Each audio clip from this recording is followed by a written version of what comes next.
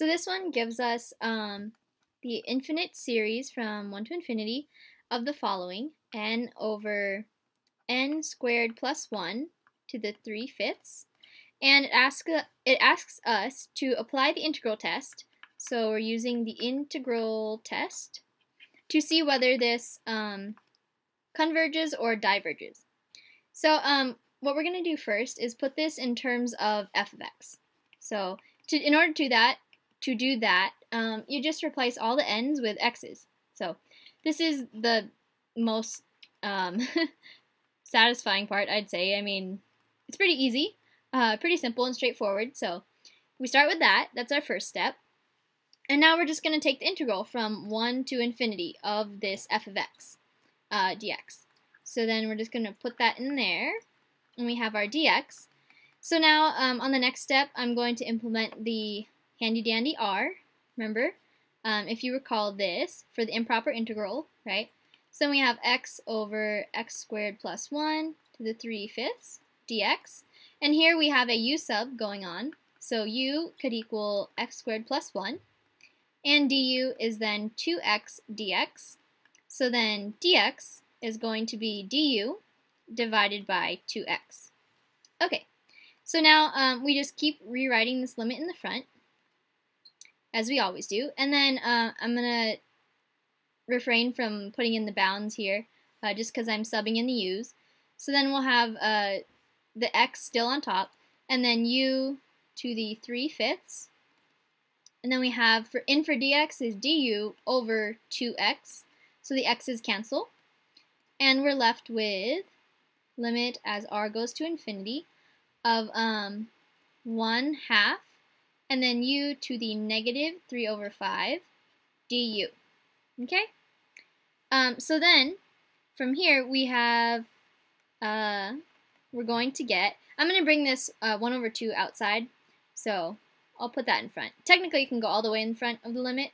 So yeah, and then with this u, I'm going to integrate it. So then we get a positive 2/5 as the power.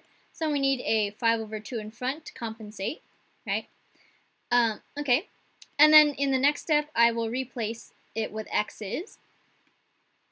So we actually, well, I could have combined those. Hold on. One moment here. Let me go back. So this 5/2 and the 1/2 in front can combine to make a 5/4. And then I'll write the limit again.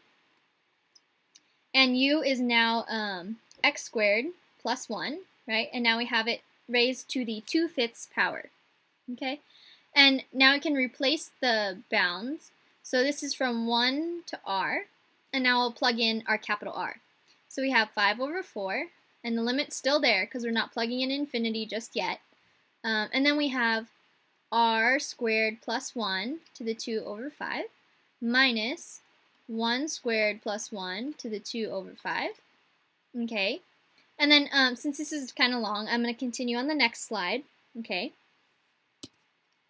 So what we have in effect here is when we plug in infinity in for the r spot, we're going to get infinity to the 2/5, basically. Well, that turned out weird. To the 2/5 minus 2 to the 2/5, which is really insignificant, and this turns out to be infinity. So because the integral, so we're going to write out since, because what we just evaluated now was the integral from 1 to infinity.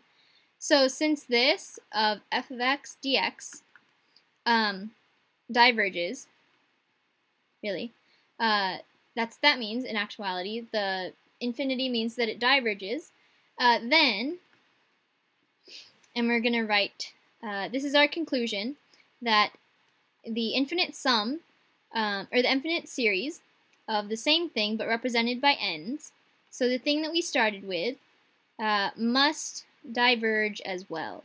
Diverge.